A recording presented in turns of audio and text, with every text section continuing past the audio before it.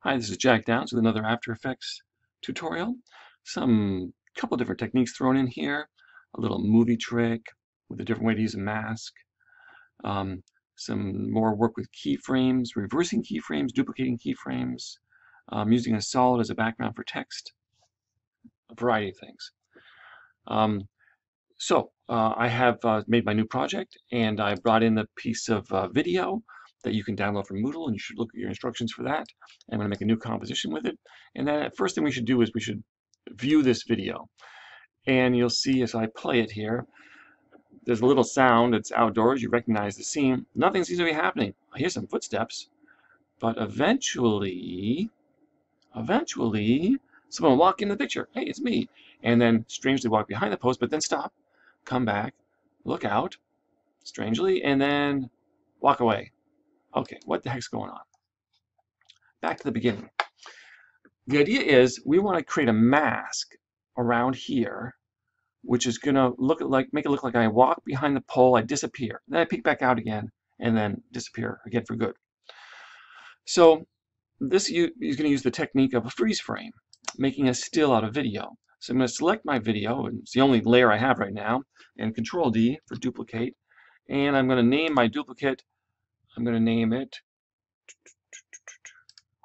freeze. It's going to be the freeze frame. I'm going to make it a freeze frame. I'm going to make it a freeze frame at the moment it is right here where nothing else is on the screen. I'm not on the screen. Select it again. Right click, time, freeze frame. Doesn't seem like much has happened, but now the image that we're looking at is actually a still image. Okay, good. So now I'm going to create a mask right here and around the edge, which will add in only the area where it's as if nothing's on this side of the pole. So I can zoom in a little bit. I could use this pull down here, which is now at fit, and zoom in to 100% or something. I could use my space bar for my hand tool and move up to here and grab my pen. Why not? Here we go with the pen and click outside and click down onto that edge right there. And then this is a nice surface for making a path. Use my space bar, click down here, space bar, here, you get the idea, here, here, then outside. No reason to be picky about this. Actually, I did not want to do that though. I'll click over here, just in case I happen to walk through the area. I don't want to see my foot up here suddenly. And finish it up. Okay, let's go ahead and zoom back out to fit the whole thing. I'm going to change to my regular selection tool, so don't click around with my pen tool. Click off, minimize that, I guess, and let's preview it. There we go. Very beginning. Nothing's happening again still, but eventually, again, I'm going to walk into the frame. It disappeared. And we'll look back out and disappear for good. Okay, so much for that. Now, why do I have all this time at the beginning here? Well, I want to create a title and show you the idea of browsing more titles and so on too.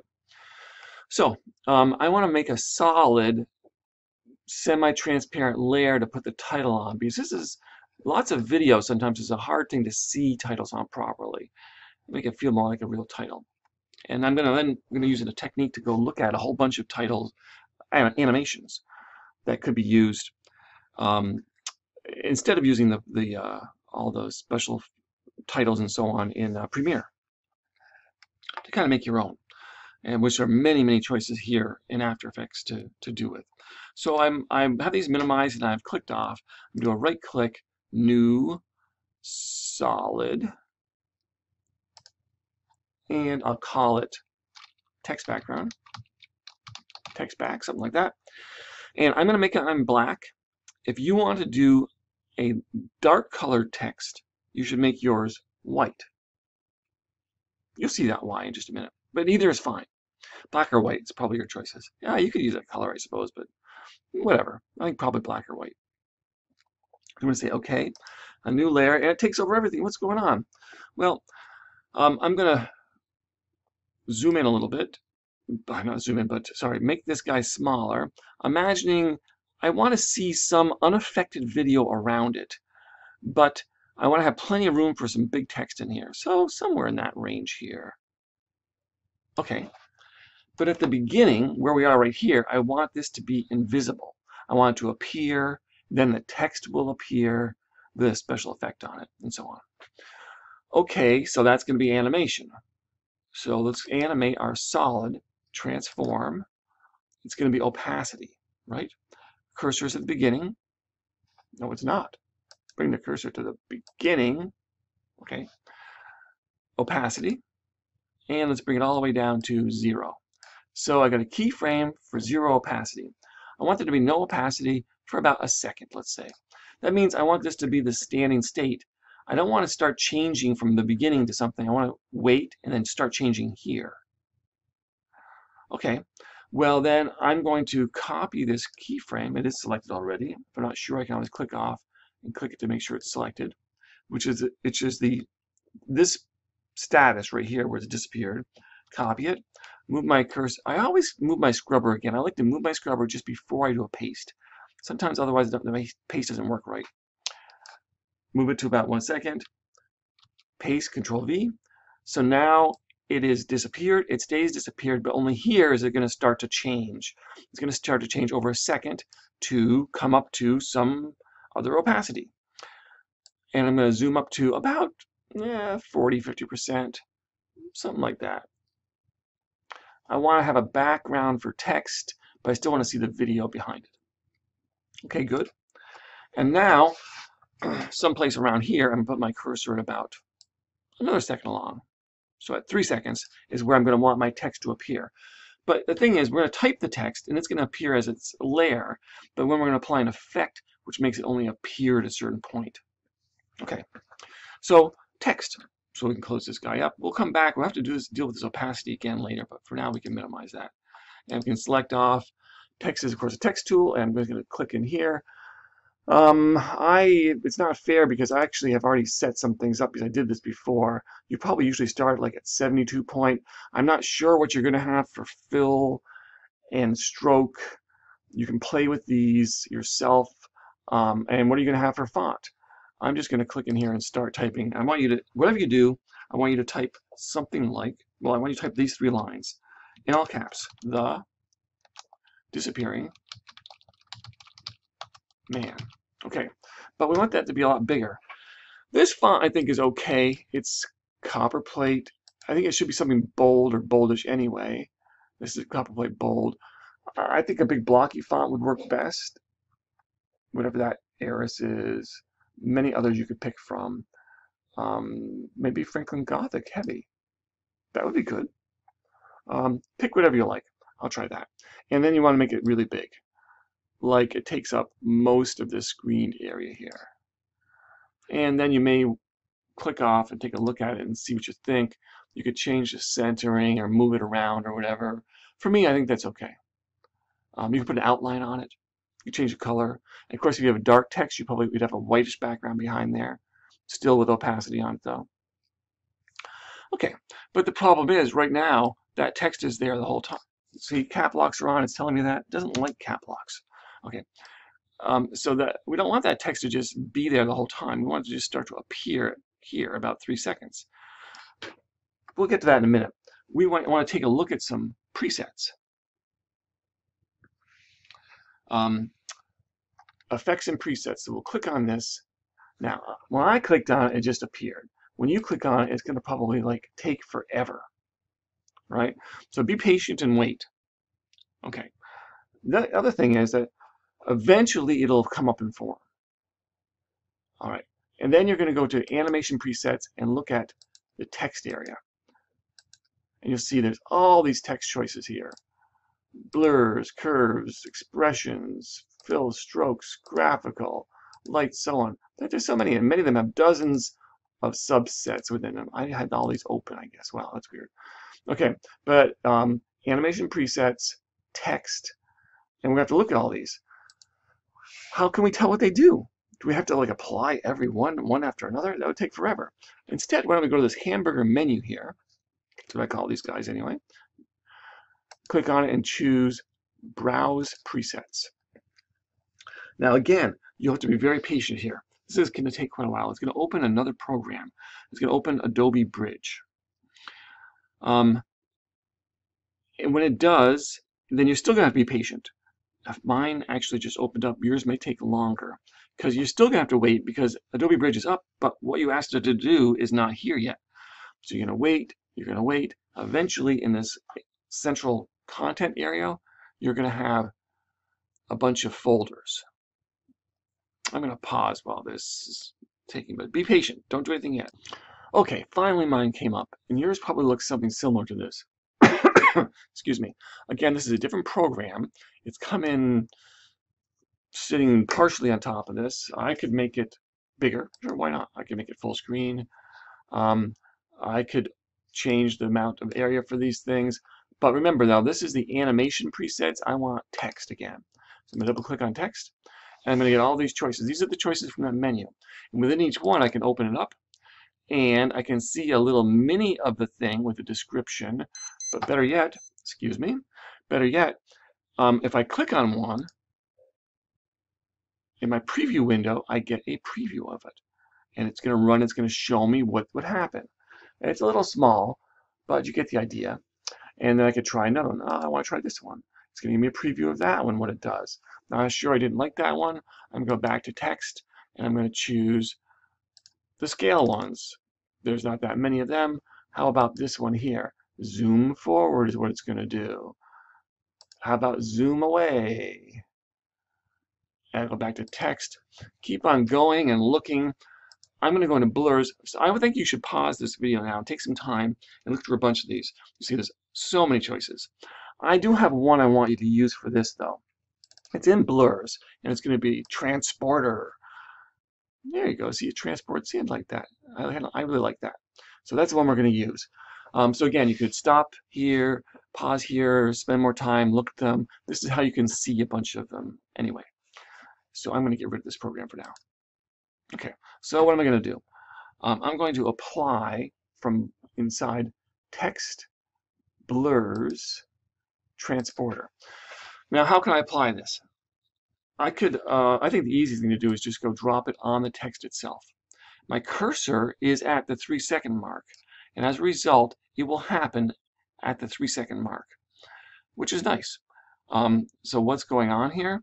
Well, at 3 seconds in, it's going to zoom like that. Good. Okay, that's fine. But what's really going on there? Let's select this. I'm selecting the text layer. I'm going to hit U to show keyframes. And it's really only got 2 keyframes. A lot of stuff is happening in those 2 keyframes, though. So one thing I noticed is the keyframes. By the way, if I wanted to move this, if I didn't have it at 3 seconds, I could select these 2 keyframes and just physically drag them where I want them. Let's say I just want it a little bit further this way, or a little bit further that way. Whatever, you can do that. I also noticed, though, I think that they're a little far apart. I want to go a little faster. So I could just click this second keyframe and move it in closer. Now it's going to go faster. Okay? Okay, good. We should probably preview this whole thing, right? Back to the beginning, play, and then the text is going to come in. That goes in, and then boom. Okay, good. Now, the point is, I want this to kind of untransport here. But that's not part of the effect to make it reverse itself. How can we do that? We'll get to that in just a moment. Okay, so a little interruption there. Just to review, we've added the text. We created this transporter effect, moved it, closed it up a little bit, make it a little faster. Okay, at some point down the road here, we know that I'm going to walk onto the screen right about there, right? Okay, good. However, just before I do, I'd like, maybe around here, the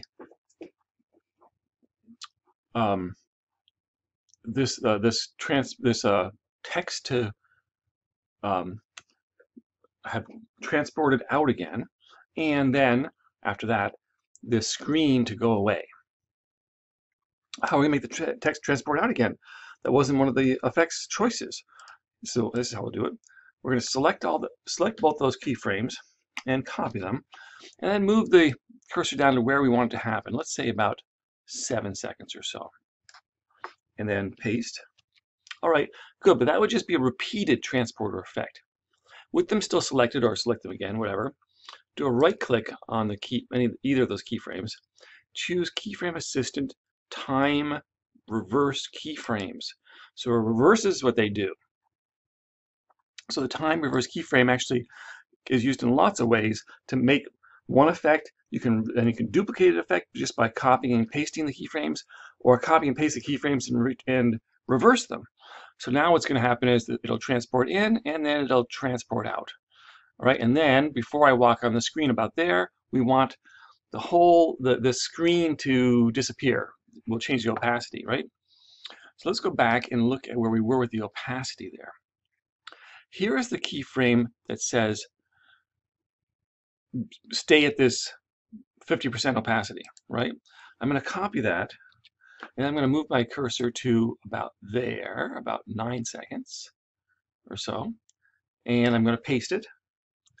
So at this point, it is still at 50%, but between there and the next second, at 10 seconds, I want it to go down to 0. So I'm going to make it go all the way down 0, and I think we are about done now. Let's play the whole thing through. I'll minimize these guys up. Click off, back to beginning, and here we go. Okay, so the screen is going to come on. Our text is going to transport in.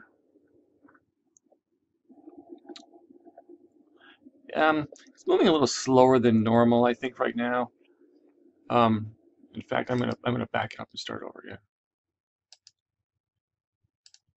Try again. That's more normal speed. Sometimes I notice the previews goes a little slow and it's having trouble processing. And then the text goes away, and then the screen goes away, and I walk into the screen, and there I go. It's slowing down right now because it's having a little trouble doing the preview. And then I'm going to poke my head back out again. Sooner or later here, my preview is getting very slow right now. My computer's having some trouble, and come back out again, and then that is the end. We could close up our work area to about 20 seconds, I think would be fine. In fact, I'm going to do that right now. Grab my work area, close it to 20 seconds. Okay, save your work as you go. I wasn't doing a very good job saving. That may have been part of the problem I was having also. You will be all set. You go ahead and this time use the media render queue file, export, add to media encoder queue, and then go to the next step. And again, you have to wait for a while until it comes up, and then wait even longer until you see your video show up, and then you can change the name and location of it. I'm just going to pause while all this stuff comes up. Well, that took a very long time. First, it took a long time for the program itself to come up, and then this area was probably blank. I have one extra thing in here which I have to get rid of. Don't worry about that. Then finally, after a long wait, you see the little AE, and your current project will come up here. Yes, H264 is correct. Oh, that's fine. And then this is the name and location, so click on it if you want to change the location. My location is fine. I'm going to put my name. I'm going to say Jack, final, whatever, and then I will say save, and then I find the little green button and click on it, and I will see the preview happening here. It will take a while, and it will eventually go through. And then go ahead and put up a Moodle.